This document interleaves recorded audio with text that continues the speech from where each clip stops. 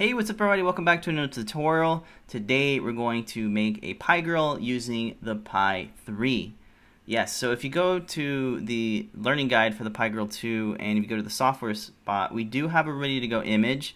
It's specifically for the Raspberry Pi 2. So if you look here, it says the SD card only works with the Pi 2. If you're building around a B+ instead, see the learning guide for directions on downloading RetroPie and configuring it to work with the PiTFT display. So if you have downloaded this image and you've tried using it on the Raspberry Pi 2, the screen just won't work. The Adafruit PiTFT just doesn't work. So if you follow the link here, Phil B's guide is for running OpenGL based games, RetroPie basically, on Adafruit PiTFT. So this guide will basically make it work for different types of Adafruit PiTFTs and different types of Raspberry Pis. But unfortunately, I found that it doesn't quite work so well with the Raspberry Pi 3. So we're going to use the adding controls portion of the tutorial to make the PiGRRL gamepad work using Adafruit Retrogame, and we're going to use the Adafruit PiTFT easy install DIY scripts to get our 2.8 resistive touchscreen to work with the Raspberry Pi 3. So again, this is only for the Raspberry Pi 3. So let's take a look here at some of the hardware you're going to need. Obviously, you're going to need the Raspberry Pi 3. A different, any type of Adafruit PiTFT should work. This is the one that's specifically designed for the 3D printed case, which is the 2.8 320 by 240 PiTFT. I'm also going to set up the controls. So this is the PiGRRL gamepad with buttons already soldered on and the header already soldered on. You also need a ribbon cable to connect the gamepad to the display, and of course you're going to need an SD card. I have a 4 gig card, but you can use something bigger. You're going to need a keyboard, and you're going to need an HDMI display for testing. I'm just using this little guy here, which I have it on a tripod, so we'll have it off to the screen and I'll show it to you when we need to get there. So that's pretty much the introduction. Again, this is just for the Raspberry Pi 3. So let's get started here. The first thing you're going to need to do is download the RetroPie ready to go image for your Pi 3. Now if you go to retropie.org.uk/download, you can see there's two different download buttons. There's one for the Raspberry Pi 0 and the Raspberry Pi 1. We'll download this one here for the Pi 2 and Pi 3. You'll get a zip. You have to unzip it, and you'll get left with the Raspberry Pi, the RetroPie image. So we'll need to burn this to our SD card. So I'll grab my SD card and plug it in to my computer. And the next thing I'm going to do is I'm actually going to use SD formatter to format the card. And this will just make it so that it is nice and clean. The card does have some stuff on it, so I'm going to clear it out here. It won't erase any data, but it'll just format it quickly. And card complete. Okay, we'll hit close. Now, there's different types of ways to burn the SD card. I like to use Apple Pi Baker. It's nice and easy for me to use, so I'll use that. You select which card you have, which is right here. It's disk 5, 4 gigs, generic storage device, it seems right. And under image file, I'm going to click on the little 3-dot button and then drop this image into the folder. Hit open. Alright, now I can burn the image, so I'll hit restore backup and it'll start baking my Pi. Alright, so our SD card is finished burning. I have it here, and what I recommend doing first is plugging in HDMI to your HDMI monitor, so that's ready to go. I also have this USB keyboard with the USB dongle already plugged in, so all I have to do now is just plug in the SD card and give it some power. So I'm using a 5-volt power supply.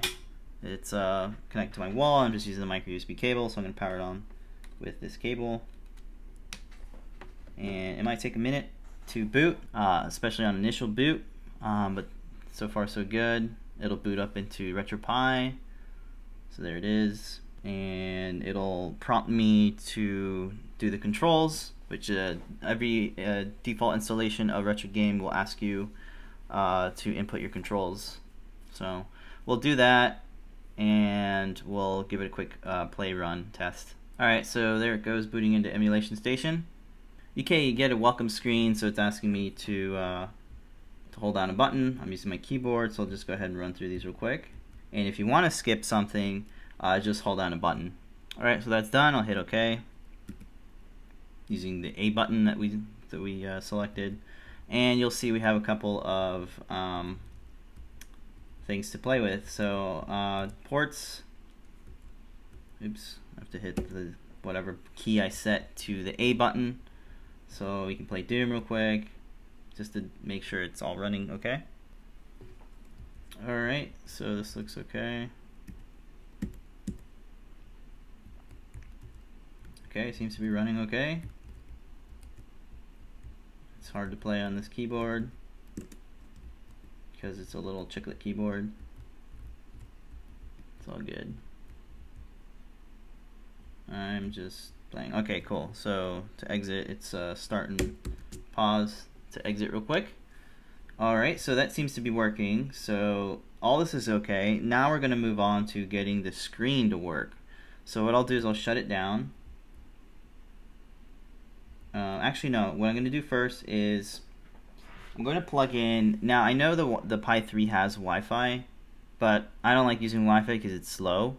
So I'm gonna opt in for Cat 5 Ethernet, which I have over here. So I'm gonna plug that in. We're gonna get our IP address, and then we'll SSH into the Pi and download the software for the PiTFT. So it's blinking green now. That means I think it's good. So to find out your IP, you can use the RetroPie tools. So click on that, and if I go to show me my IP, I think it's somewhere down here. Show IP. I have an IP. It's 10.1.10.19. So I'm gonna switch over to the software stuff, and I'll open up my terminal. Make this a little bit bigger for you. So I'm gonna do SSH Pi at 10.1.10.2.19. It'll give me a fingerprint key. I'll hit yes, and then the password is raspberry, and now I am SSH'd in. Alright, perfect. So the next thing I'm going to do is I'm going to go to the easy install portion of the Adafruit PiTFT, the 2.8 touchscreen display for the Raspberry Pi 3. Scroll down into where it says DIY install the script, and the first thing we need to do is expand the file system. So I can do that with sudo raspi. I'll expand the file system, hit OK, and we just need to reboot. So I'll go actually down to finish, and it'll ask me if I want to reboot, and I'll say yes. And if I switch over, you can see it's rebooting. So pretty quick.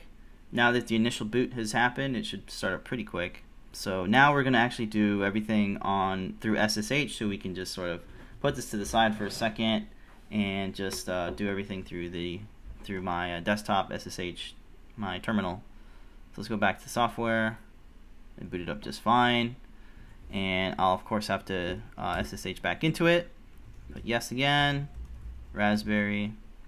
Alright, so we're in. So the next thing I'm going to do is download the new kernel. I'll install the new kernel. So I'm just going to copy that first line, paste it, and this should take a little bit depending on your internet. That's why I'm using Ethernet. So we'll go through this and we'll see how it goes. Alright, now that that's done, we can move on to the next one, which is to apt-get the Raspberry Pi bootloader. So I'll just copy this whole line here and paste it into terminal. This will build some dependency trees. Make sure to hit yes or Y to continue. Enter. Alright, so that is finished. That took a little bit. It will take a little bit. Again, that was the Raspberry Pi bootloader. And the next thing I'm going to do is get the Adafruit the Adafruit PiTFT helper, which will be a lot faster. So I'll just paste it in again. Enter. Shouldn't take too long. Let's hit yes to continue. Alright, cool. So that's done. That didn't take too long. So the next thing we're going to do is the last part to set up the PiTFT is to use this guy here, sudo adafruit -PiTFT helper -t, and then this is the type of display that we have. So depending on which type of display you have, you need to put that in. We do have different ones, so be sure you type in the right one. In this case, it is the 2.8 resistive. So hit enter. Now it's going to ask me, would you like the console to appear on the PiTFT display? Yes. I'll hit Y, enter. Would you like GPIO 23 to act as an on-off button? No, because we're using that as one of the keys on the gamepad, so I'll hit no. And that's pretty much it. Everything should be good now. So what I'll do is I'll do sudo halt -p, which will turn off the Pi safely, because at this point I can now hook up or just plug in the screen, and we should be able to boot up into the screen. So let's take a look at that. Okay, here we go. Here's the Pi. I'm going to disconnect the power since we safely shut off, and I'll just plug in the PiTFT into the GPIO headers. See that there? Just snap it in like that. Alright, still have my Ethernet plugged in so I can SSH into it. And the card's still in there, make sure the card's still in there. And I'm just going to plug in power again, and we should be able to see this boot up. We'll get a white screen for a second, which is totally normal. But we should be able to boot in about 30 seconds or so. There we go.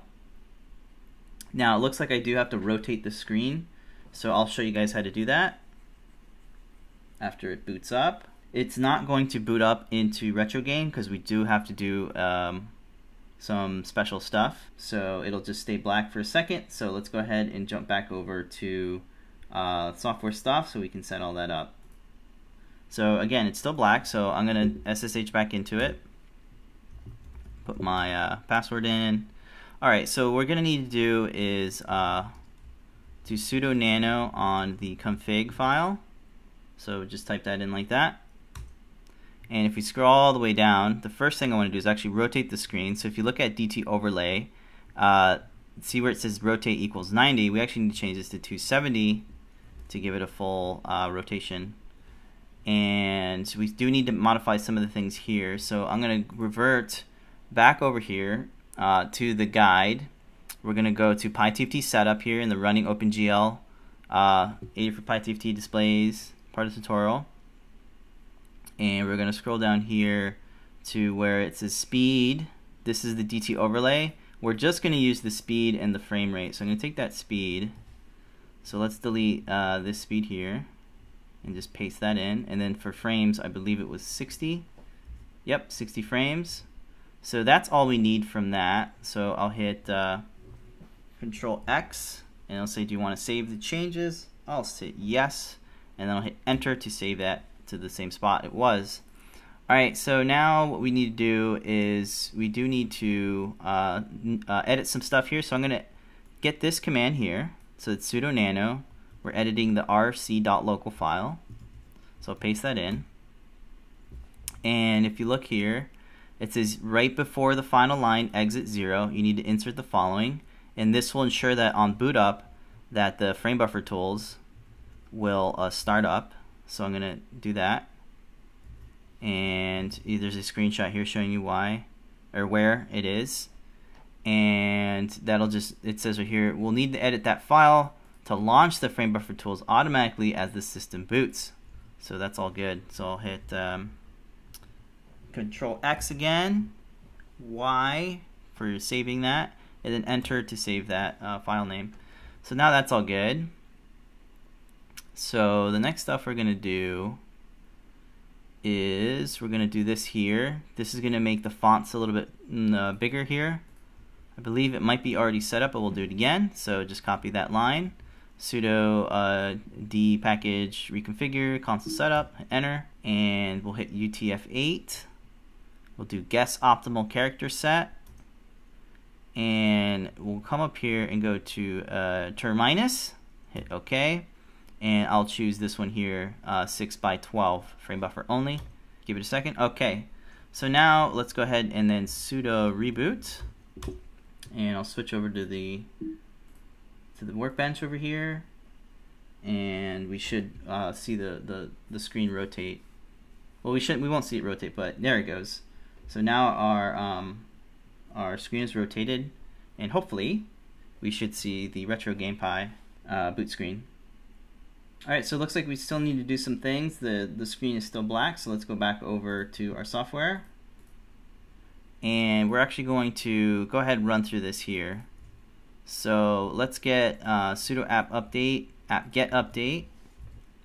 So let's run that. First we'll need to SSH in again, of course, since we rebooted.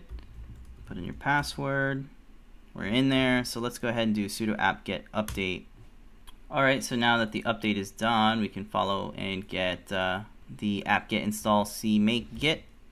So let's get that. Alright. Looks like we already had it. So let's go ahead and do git clone on the frame buffer tools. Okay, that's all good. We need to go into the directory. We'll make a directory called build. So just follow and copy and paste line for line. We'll go into the build directory. And then we'll make, let's just type it in, cmake ... So compile. Okay. Then we'll do make.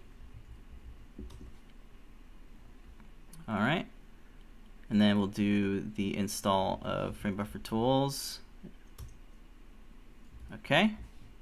Since we already did the edit to RC local, we should be okay. We already ran through this. We actually don't need any of this here. And we've already modified our screen rotation and our speed and frame rate. So let's go ahead and sudo reboot. See if this works. Go over to my bench here, my overhead. So there we go. RetroPie is booting up. There's emulation station. And there's our stuff here. So if you look carefully, there's a little bit of a black border. So we do need to do something here. We need to turn off overscan. So I'm going to go back to the software and show you how to do that. So let's just SSH back into it. And I'm going to do sudo nano boot config. And we're going to have to go here where it says disable overscan. Delete that hashtag so that it uncomments that. So now let's save it. I'll hit yes. I used Control X, of course, and then enter. So let's do a sudo reboot again. Let's see if our screen was filled up more. Alright, so now our screen is a little bit more filled up. You still get these black bars here, but that's normal. Alright, so there you go. And of course this black screen here is just part of the display. But yeah, it's filled up more. So it's looking probably a little bit overblown, but it should be fine. So you can see here, it might not focus, but that's just because my webcam is a little bit dodgy. But that's about it. It's working really well. Again, the colors look really nice in person, not here for whatever reason. So yeah, we should be able to play some ports. Using the right keys, of course. I always get confused. I try using enter, but I actually mapped the A and B buttons to something else. So there you go. There's Doom. Looks really good. So I'll hit what is it? Enter. New game. Alright, so now I can move around here. And the frame rate looks pretty good. Alright, so I think that's good. I'll go ahead and exit this. So we got this portion done. So we got the screen working. This works really well. So now the last thing to do is to actually get the controls to work with the gamepad. Where did I put it? Over here.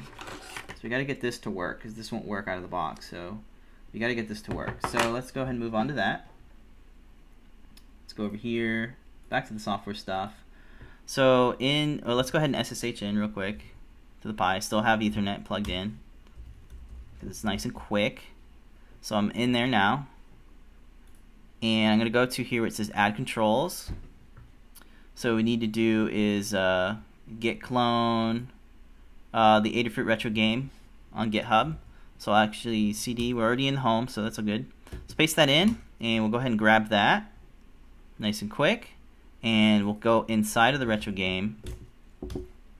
Alright, so we're inside of the Retrogame folder, and then we need to do a sudo nano on this file here.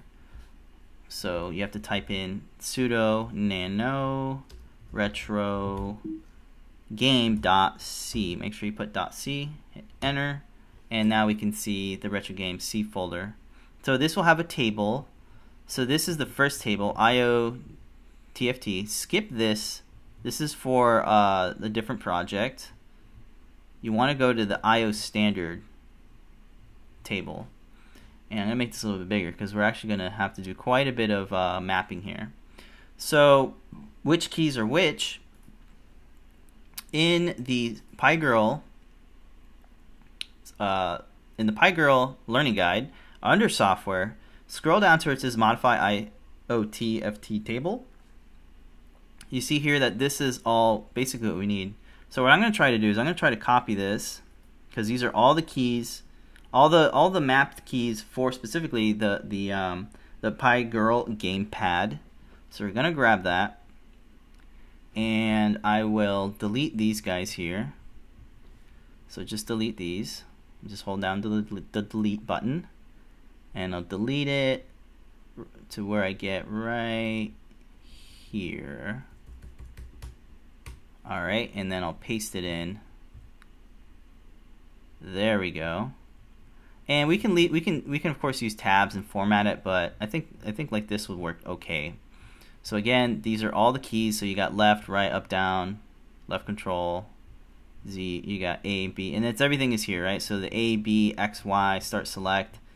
And these numbers here are actually the GPIO, not the pin number, but the GPIO number on the Pi header. So that's important to know. But that's about all we need to do in the Retrogame C file. So I'll go ahead and exit that. I'll hit Control X. It'll say, do you want to save it? Of course. I'll hit Y, and I'll hit Enter to write the file name. There we go. Now the next thing we need to do is, we're still in the folder, the Adafruit Retrogame folder, and that's good. So what we need to do is right here, as it says, save, close and save the file. So I'm gonna hit copy that, make Retrogame. It'll make it. Then you do this part here, save Retrogame, or move the Retrogame to that specific directory.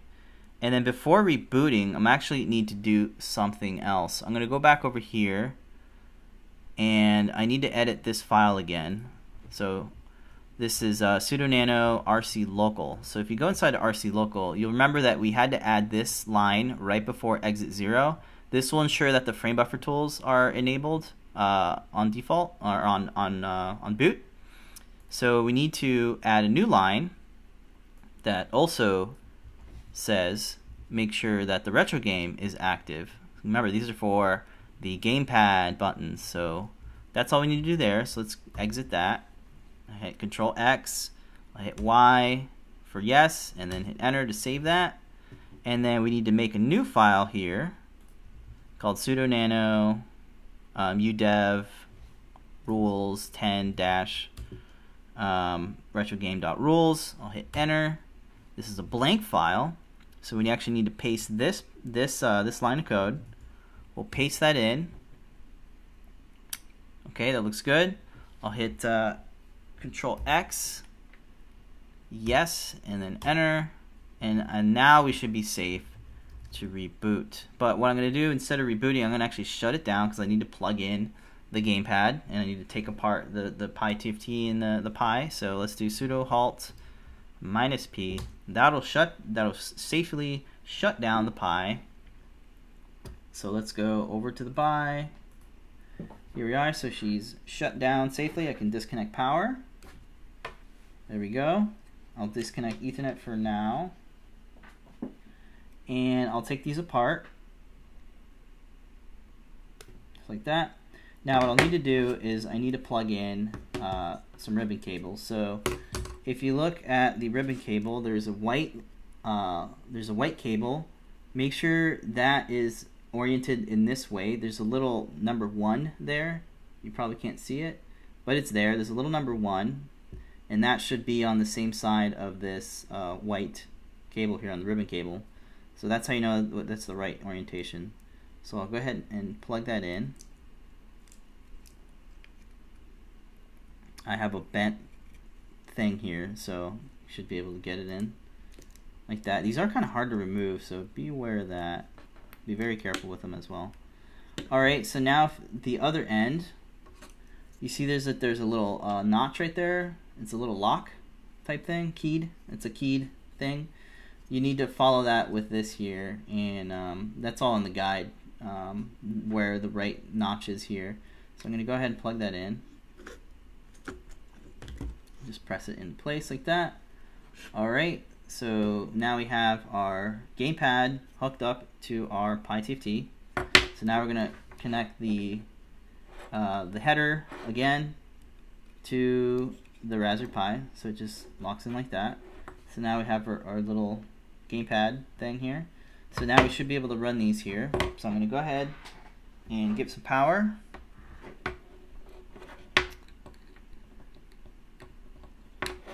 Here's some power. It might take a second or so.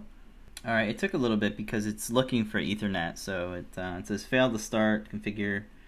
Yeah, it's okay. It says the start job is running. It's just because it's looking for the Ethernet. But that's all good. Alright, so it's going to boot up now. There's Emulation Station. And there we go. So if we use the keys, you can see that they're working now. But what I suggest doing is, since we mapped it for this keyboard, there might be some keys that are not exactly the same as these guys. So what I suggest doing is hitting Enter, and then going down to where it says configure input. I know you can't see that, but just listen to me.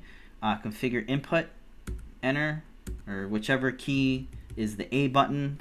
In my case, it's the key Z. I know it's confusing, but you have to really know which keys you mapped, because right now they're not the same. The keys that are mapped for the keyboard are not the same for the gamepad. So again, go to the menu, the main menu. You can bring it up by using the start key, whichever keyboard key you've mapped to start. Click on, press that, and then scroll down to configure input. Hit the A button, whichever that's mapped to, and it'll say configure input. So let me go ahead and fix our screen so you can see it. Alright, so now you can see it says configure the input. So what I'll do now is use the keys, hold down any of the keys, so it'll read it as a keyboard, just fine.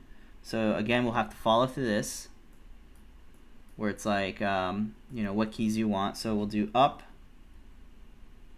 down, left, right, start, select, A, B, X, Y,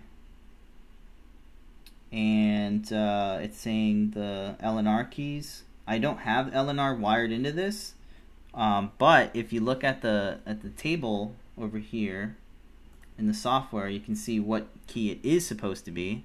So if we reference our PiGRRL 2, you'll see that we need to make it key A for L shoulder and key S for R shoulder. So let's go back and do that. But since we don't have it here, we're going to use our keyboard, because they're basically, the Pi thinks this is a USB keyboard using the Adafruit Retrogame, of course.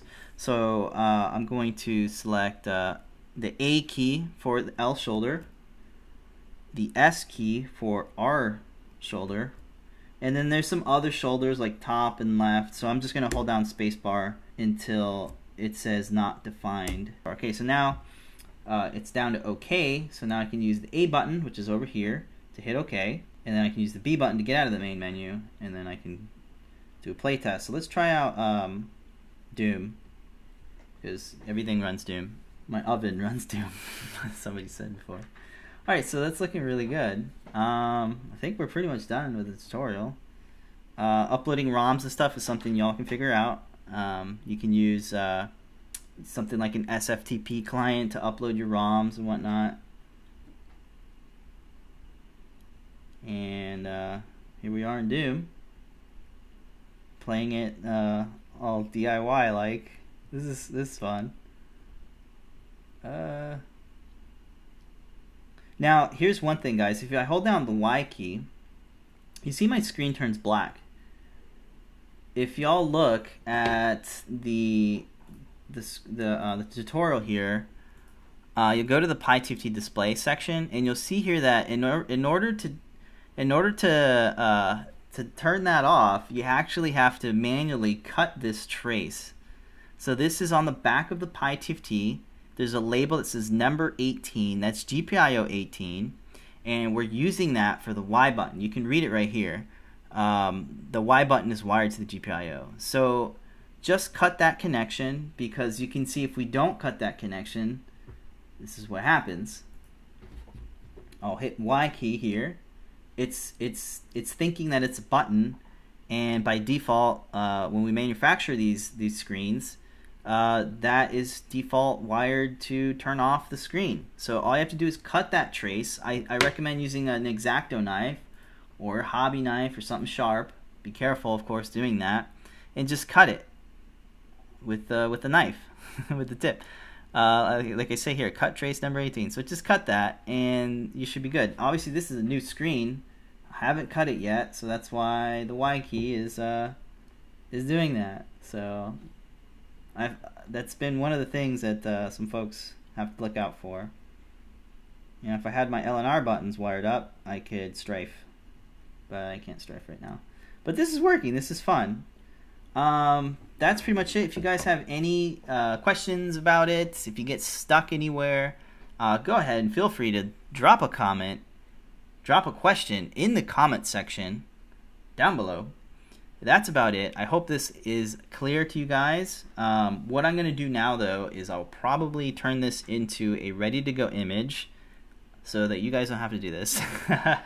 It is a bit of a process, but if you have the need, if you have a new Pi or something's not working out, it's always good to know how to do it manually.